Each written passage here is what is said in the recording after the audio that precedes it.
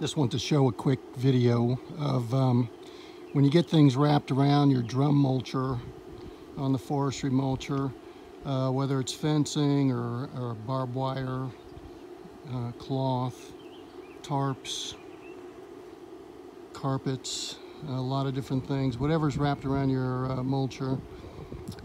Yesterday I was out working a job, and the last few feet of my job I ran into a guy wire from a telephone pole.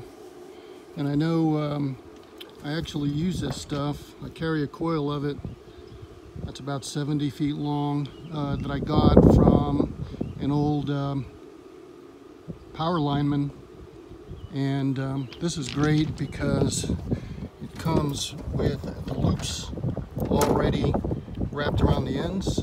So I've got 2 loops on that. That's in case I need to tow my Bobcat. But anyway, he told me that this guy wire they use for telephone poles is rated at 17,000 pounds tensile strength. So it's pretty tough wire. So I had this wrapped around my drum 3 times. And I had a length of about 5 or 6 feet that I snipped with my wire cutters off the telephone pole. So I was able to bring my machine home. But and it was an abandoned pole that was was laying in the trees in the woods with the guy wire just on the ground. But anyway, so what I have here for this particular case to get this kind of guy wire out is I have Amsteel blue rope, and you can get this anywhere, but I've got this stuff on a come along also, and this stuff is rated at about 6,000 pounds tensile strength. And when you put a pulley on it, you know, you could pull 12,000 pounds with it. So I've got a heavy duty come along that I use it for. This is just extra rope that I have. I've got a loop that I will hook onto a chain. What I did here, and this stuff, you know, it's hard to get a grip on it. You can't loop it or anything like that, the tile loop on it.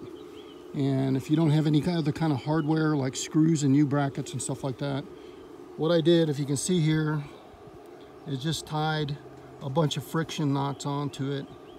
And I didn't know how many friction knots it would need, but I put a little over a foot or so just to give it a try. But I had enough rope, I could have put 3 or 4 feet of friction knots on it, and that thing would not slide off. But this was enough of friction knots to pull this off my drum, so I didn't have to cut it. So this was just a much faster method than I do have a battery operated angle grinder with a cutting wheel on it, and I've got 24-inch bolt cutters and all that kind of stuff too. But this worked great. Just put some Amsteel blue rope on it, a bunch of friction knots, had a hook on it, threw a chain around a tree, and it just pulled right out. So I didn't have to take the time to cut it and do all that kind of stuff.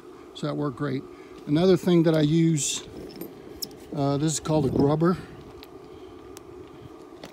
If you can see that, I've only got one hand, but it's spring loaded.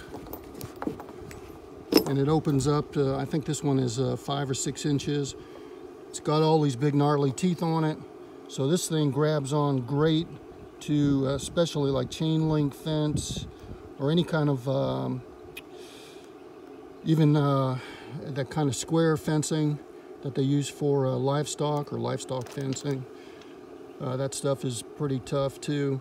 But as long as you can find an end of it, grab onto this, grab onto a substantial chunk of it, and you can basically tie a chain around it, around a tree, hooks onto it, and just back the machine out at full power, and it'll unroll whatever kind of mess you have on there. So these are some of the things that I use, and save you some time when you're out in the field. See ya.